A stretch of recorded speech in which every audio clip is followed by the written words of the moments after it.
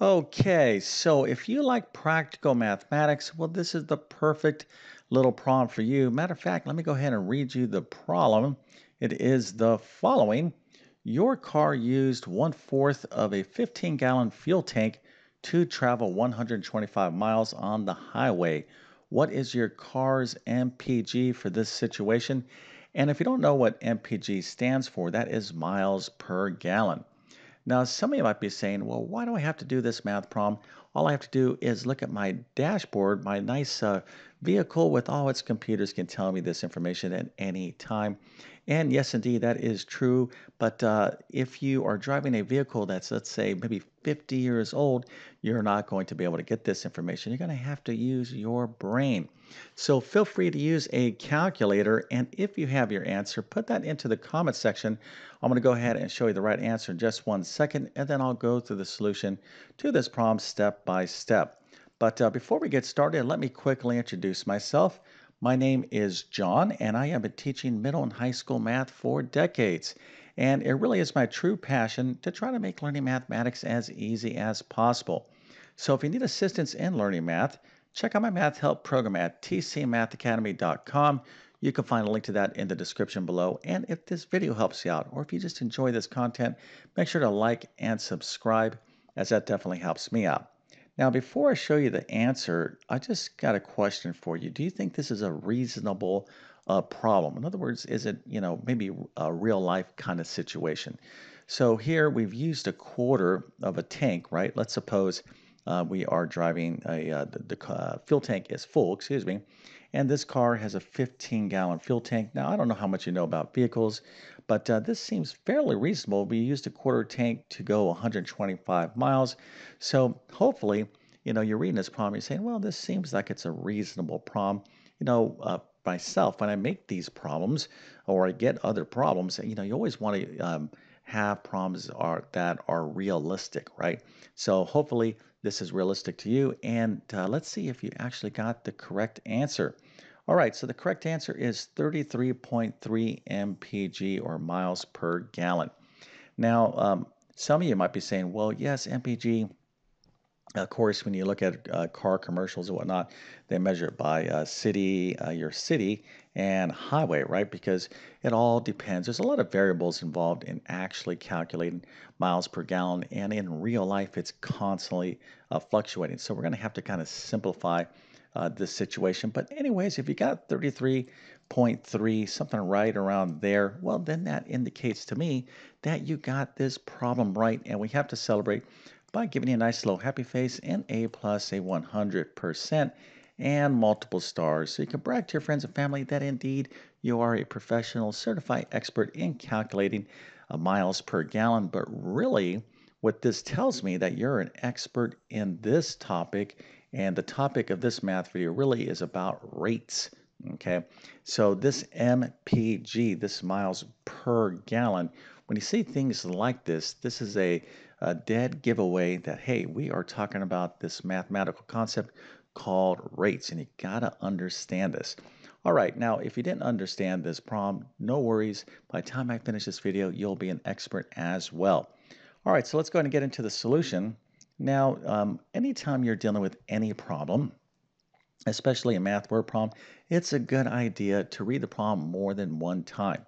A lot of people will just say, they'll read the problem, they're like, okay, I understand what's going on, and they're just are so excited, they just start doing stuff.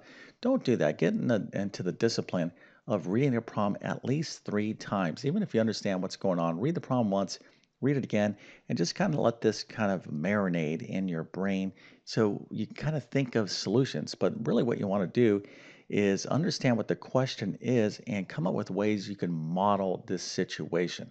Okay, so that's really the best approach when you're solving any math word problem is to try to come up with a model.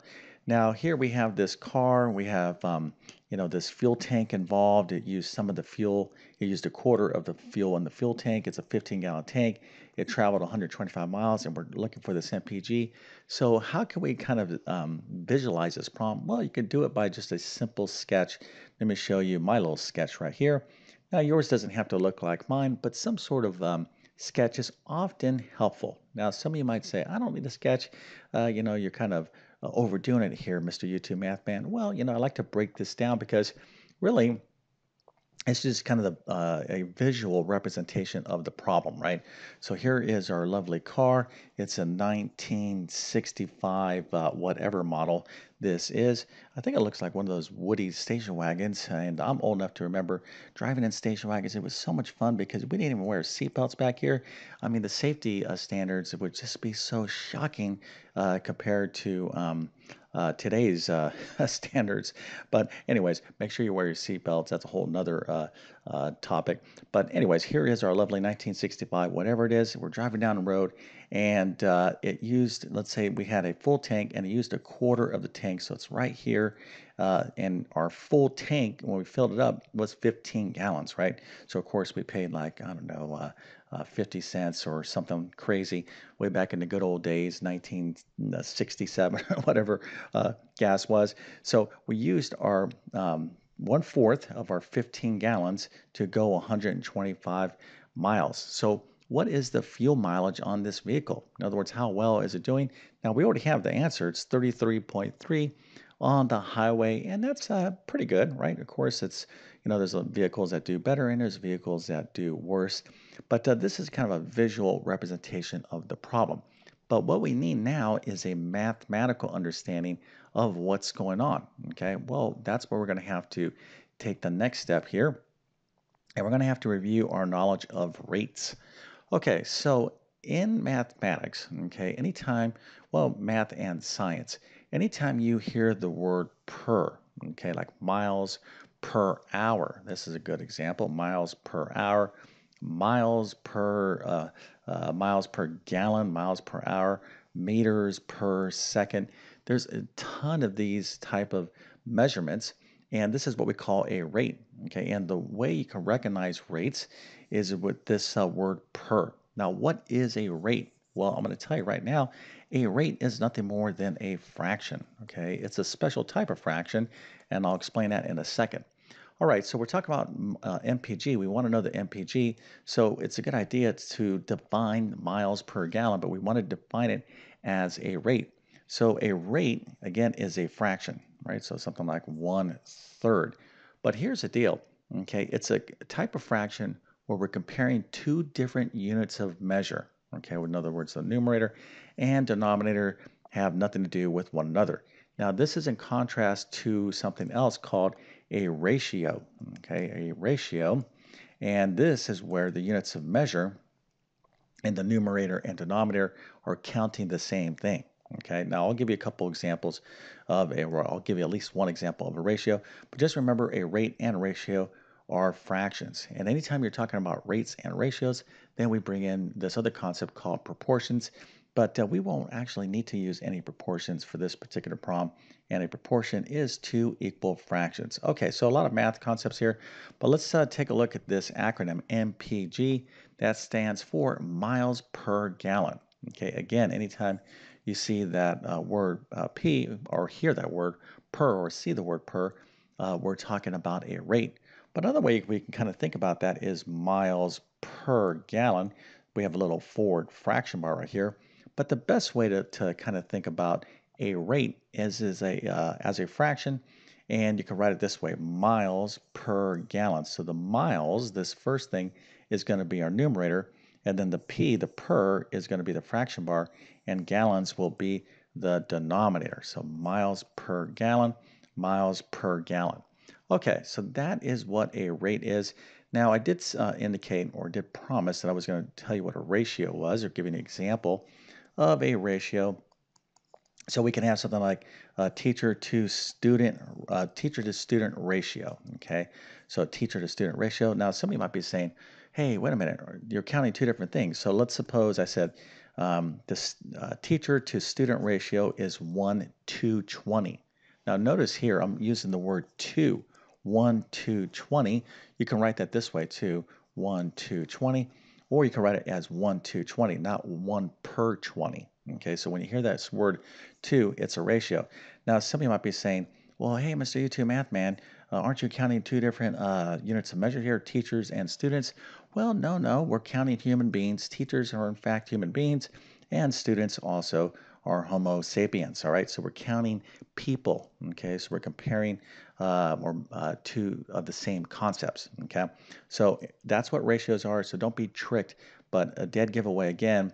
In terms of the difference between ratios and rates is the words. Okay, to you're going to associate with ratios, and per you're going to associate with rates. All right, so now let's go ahead and get back to our problem. So how do we approach this scenario? Well, the first thing we want to do is figure this out right here, right? We have our fuel tank. It's a 15-gallon fuel tank. We use 1/4 of that tank. So it's probably a good idea to calculate the actual amount of fuel we used, right? So we're going to have to figure out what 1/4 of that 15 gallons is, because we're going to be comparing gallons to miles, right? That's what MPG stands for. It's miles being compared to gallons. But here I don't know the exact amount of gallons, so we can easily calculate that. 1/4 times 15 gallons. Let's go ahead and do that right now.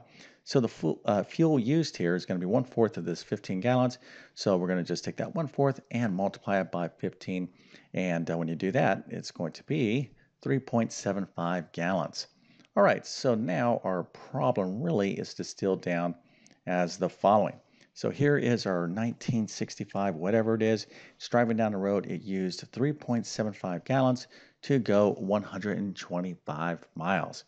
All right, so now we're ready to kind of calculate miles per gallon. Again, it's going to be a fraction, miles in gallons, but there's a little bit more of a twist here, but this is not going to be that difficult. So we're going to take the next step. But before we take that next step, I am going to show you this. And actually, there's two things I want to show you here. First is, I would love for you to subscribe to my YouTube channel. Okay, this is really important, not just for me, but for those people that are looking to learn math in a way they may like and understand. Okay, what I try to do on my YouTube channel is teach math in an easy to understand way, in a non-textbooky type of manner. By you subscribing, it really does help me reach more people. And of course, I definitely want to reach you as well when I do additional videos. That's why you want to hit that notification buttons. But I wouldn't ask if it wasn't that important. Also, I want to tell you about a new math course that I just built.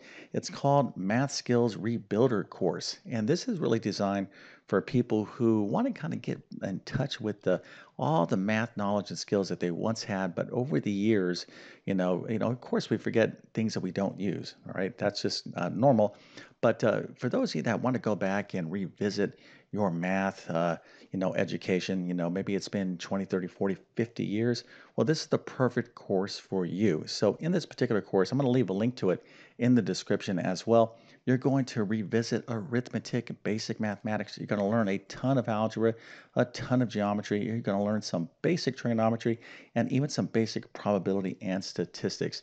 So this is a great kind of math overview course. And even if you didn't get too far in school in terms of algebra and geometry, this course will build up your skills. And again, it starts with the very basics as well. All right, so if that interests you, you can find a link to that in the description. So now let's go ahead and finish this problem up. All right, so here is our lovely vehicle. We use 3.75 gallons to go 125 miles. Let's calculate the MPGs. All right, so that's miles per gallon. And again, we're talking about a rate, but I'm going to think of that MPG as this fraction, miles per gallon. So now I can compare the pieces of information that I have, right? Which is I have miles, okay, so that's going to be in my numerator, and I have gallons used, which is 3.75 gallons. But miles per gallons is a particular type of way of measuring. We wouldn't give the rating for this vehicle, like if someone said, hey, what's the miles per gallon on your 1965 thingamajiggy? You wouldn't say, oh, well, that thing goes 125 miles per 3.75 gallons, right? We wouldn't give it in that manner. So what we need is something called the unit rate. Now, the unit rate is where we have the denominator as 1. So what we're going to do here is take this 125 miles and we're going to divide it by 3.75. So when we take 125 divided by 3.75, we end up with 33.3 miles. But effectively what we're doing is taking both the numerator and denominator, and we're dividing both by 3.75. So 3.75 divided by 3.75 is 1. Okay, what we want is 1 gallon. Miles per gallon, or miles per 1 gallon. Okay, that's what MPG stands for. So here we have 33.3, and this is a repeating decimal, by the way, but we'll just kind of round it off. 33.3 miles per 1 gallon. That is the MPG. All right, so we didn't even have to mess with any proportions here, but what we had to do is make sure you, really understand what a rate is and not to confuse it with a ratio. Now, typically, when you're dealing with rates and ratios and things like that, you almost always end up with proportions, but in this particular problem, we didn't have to get into proportions. But if you want to learn about proportions or anything else beyond this particular math problem, then this is a perfect course, and it's kind of custom built for those of you that just miss doing mathematics. All right, so with all that being said, I definitely wish you all the best in your mathematics adventures. Thank you for your time and have a great day.